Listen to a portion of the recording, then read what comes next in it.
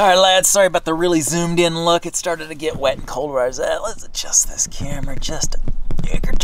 Okay, alright. Sorry about the zoomed in look, lads. If you can't tell what we are doing right now, we are going to do a longer video on ferro rod techniques, what it takes to start a fire with a ferro rod. I've got several different species of rods here. Each one of them has different strengths and weaknesses. Some say I have too many. To that I say pish posh. Is that even a word in English?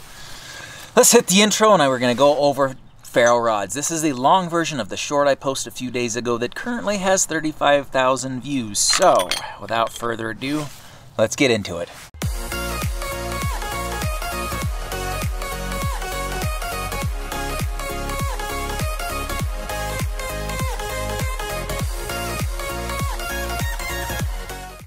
Alright, from this side to this side, I don't know if that's left or right, I'm awful with lefts and rights. We have got, this is from Buck, this is Schrade, this is more a knife, this is a...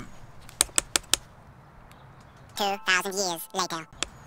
We just did a short on this guy, quick review. Ozark Twet Trail, that's that one. We have a no-name brand, Exotic Light. There's two brand new ones here in the package, but this is a fairly well used one. We got two more here with long lanyards on them, and these titanium. I think they're titanium. I don't actually believe they are titanium. I just know they're quite lightweight, and they both work fairly well. Like, anyway, so we are gonna go over everything that is required to make a good fire. So the first thing is the composition of the ferro rods. Each one of these rods consists of several different metals. Cerium is the main ingredient. That is what gives you the heat. It's very friction sensitive, I should say. I'm going to use this knife to strike all of them. So cerium is very sensitive to friction and ignites very well. So this one is a very soft one. This one comes out of my Buck knife. This knife right here, I've got a full review of that on that channel. Incidentally, it's the one that gave me this scar on my knuckle and 3 surgeries, so it's about a $200,000 knife. I don't like the ferro rod in it because it's too soft. This is not much use. I mean, soft is not bad. If you're just starting out, this is great. Wait, I'm going to lay my knuckles open again. This is a great rod to start with because of how soft it is. You can stick the tip of your knife down and pull like that, and that helps and gives you kind of a shelter there, and that's not neither here nor there. But the composition of the rod, this is the Schrade one. It is much harder. It doesn't spark nearly as well if I do the same method. It does spark, but it's a much harder. I think there's less cerium and more iron in here. The ferro is short for iron. That is when someone says ferrous and non-ferrous, they're meaning magnetic and non-magnetic. Ferro metals are iron-based, so have iron in them. And this one is a very hard one. It's also broken. It used to be longer, but it broke. And I've made many fires with the short version of this one. It goes to show that you don't need a long rod. It was probably that much longer, but I'm striking it and it broke, so... decent, but also very heavy. This is the knife that it came with. Look at the girth on that fella. But this knife did not come with the spine. I had to put the spine on this knife. Can you believe it? And it's not a very good one, so I need to touch that up. I've also got a review of this knife on my channel, but that one is a very hard ferro rod. It will last a long time, but it's a real pain in the butt to use. So you need to put a really sharp edge on this knife in order to get the same performance that you would get out of say a Buck knife ferro rod. So those aside, Buck knife go aside. This one is the hilt end of the Morris Spark. I've got a review on this on my channel as well. I'm not a big fan of this knife. Now the spine is very sharp and the rod matches it perfectly. They're very well paired. That said, after a few dozen bits of use, is that even a term? My spine developed grooves in it from this steel. So either the rod is too hard or the spine is too soft. But, big but there, I really do like the Mora Companion, and the spark is not far behind. It's just not, compared to this knife, it's just not for me. So I might take it out again. I had to cut this open because it wasn't easy to hold, wasn't comfortable, and these grooves really kind of wreck your hands and give you weird calluses. But a lightweight solution to a fire starter. It has the standard Mora plasticky sheath that eventually wears out and drops your knife, but there's no way you can't make something better than that, right, lads? Next is this fella right here. I just did a short on this guy. Incidentally, it skyrocketed viral like to 4,000 views and then just cut off, like 0 views. I don't know. You can't tell me that type of behavior is organic. But I really like this. It's very lightweight. The striker's good. One side of the striker's good. The other side isn't as good. But I intend to do a video on an ultralight setup, and I might bring this thing. But I really like, you don't have to do a massive strike if you do your prep work fast. I don't know why I'm going over all these, just to show there's different compositions, and usually the smaller ones are softer, the Schrade being a exception to that, but chances are they're all made in probably 2 factories in China, so they're probably all comparable. This is an Exo light. No, it's not. Eric's light. My name's Eric, so Eric X. Great. I like these bigger rods because they give you more option. They are heavier, but they give you more options from a very choked up sort of way like that with a firm forward push. It's rusty, so it took it a second. When these rust, they get a darker gray hue from a shiny gray hue. You can kind of see that. But it also gives you a chance to be way back here from your fire, and if you have to do that business, then you're not, you know, flinging your fire all over creation. So I would say they're probably a medium hardness. So yeah, so the rod has a lot to do with, this is what they look like brand new. This one I'm going to modify. They all come with paint on them and a hole for a lanyard. They're pretty cheap, but once you scrape off this protective coating, you can get a light pretty easily. And they're heavier option, but you can't go wrong with one of these. You've got a lot of strikes, and you probably got 5,000 or 6,000 strikes in one of these rods. And if you do it right, better than that, because if you start down here and treat it like a small rod, you can wear it out as you go up. And that's just perfect. So I absolutely love these. They're by far my favorite rod. However, a contender to that is a little bit shorter. I think this one might even be an Eric's rod. But I've used these on a lot of videos, dozens of fire startings with it, hundreds of fire starts with it. I like these tiny little strikers that come with it.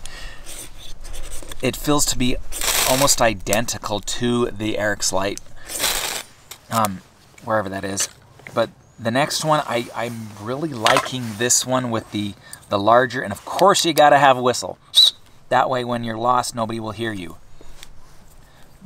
Just kidding. This one's quickly becoming one of my favorite. I like the bigger striker. One of my biggest gripes is if you're in harsh conditions, holding on to this thing with cold fingers gets really old really fast. So, and these things have sides to them, so one side won't spark and the other side will, calm down, the other side will spark a lot. So that's something to consider. This one right here is long. The only thing I don't like is it feels like the handle side over here is sharper than the tip side over here, and the tip is the sharpest part, which, you know, makes for weird fire startings. But I guess if you're in a narrow space and don't want to wreck your fingers, ain't no reason you can't do that. But I really do like these bigger strikers. They also seem to have spaces on them that are dead, and eventually, this is steel. It needs to be hardened steel. It needs to be like a metal file, so if you drop it, it should break.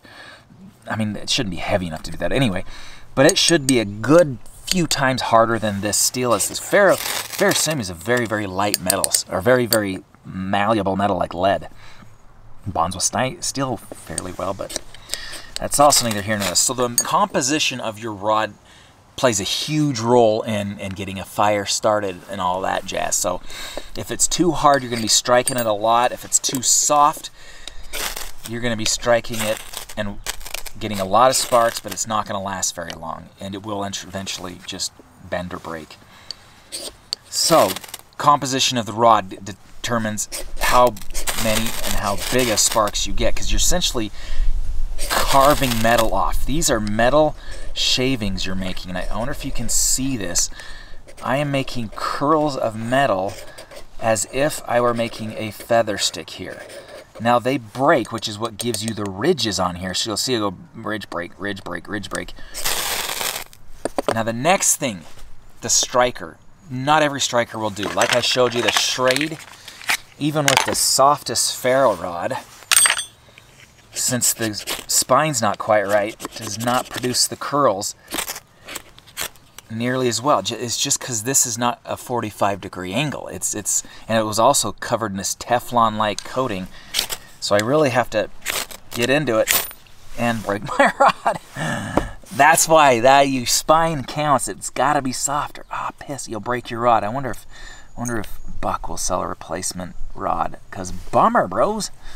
Anyway, like I said, the spine matters a great deal. You've got to have a soft spine, or you'll break your rod, and you'll just waste a lot of time doing that and getting just puffs like a lighter. So you really need to have a good striker. These are decent. They're not the best, and they do hurt to use after a while. But if you do it the preparation right, it should be fine. I really like the spine on this. When I carved this spine, I made it flat and I ground it or filed it in that direction. That way I have a bit of a burr overlap on this side of my knife. It is extremely sharp. It probably will cut me if I push hard, but then I can go slow and just create a pile of metal shavings, metal curls. It's always best to kind of work your way from side to side here, because you don't want to flatten out an area. Ridges are easier to cut off than oh, I love that. Ridges are easier to cut off than flat spaces. So that said, the next thing, your striker is very, very important.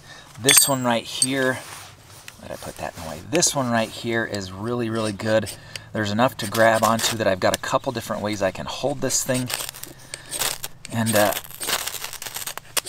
just makes it so much easier to use when you got a good striker. I might want to wrap something around the handle here so it doesn't chew off my fingers.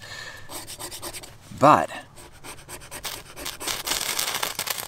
the next thing and final thing next to having a really good sharp sparker is preparation. If you're having a hard time lighting a fire, like it's been raining out here all day, this is a piece of wax something or other, and it's soaking wet, but I bet I could get this to light if I just do enough prep work, which I'm doing right. I'm just going to scrape this into here. I get more than I think I need. So these little bits of things are purported to burn at 4,900 degrees. That might just be the cerium, but you can see that the metal is glowing white hot when it does go up, so you never know. So we got a lot of these in there. I don't know if you can see that, boys and girls, but there we go. So you can hear the water boiling off of this thing. It is soaking wet, but with the right prep, the right way to use these things, it did ignite, and there's some left over. So even though it's been raining all day, we were able to start a fire because we had the three key things: the right ferro rod, the right sharp striker, and preparation, good prep work. Now before you want to do any of this, especially in a wet situation, is gather up all of your materials beforehand so that when you ignite whatever you're igniting, you can just drop them right on the top. There's no fooling around. You're just good to go right off the bat. And I mean, have a good time, guys. Well, this is supposed to be fun. If it's not fun, then why are we doing it, right? Although some of us are just gluttons for punishment, I guess. So there you go. Love your faces, and we'll see you on the next adventure. Bye.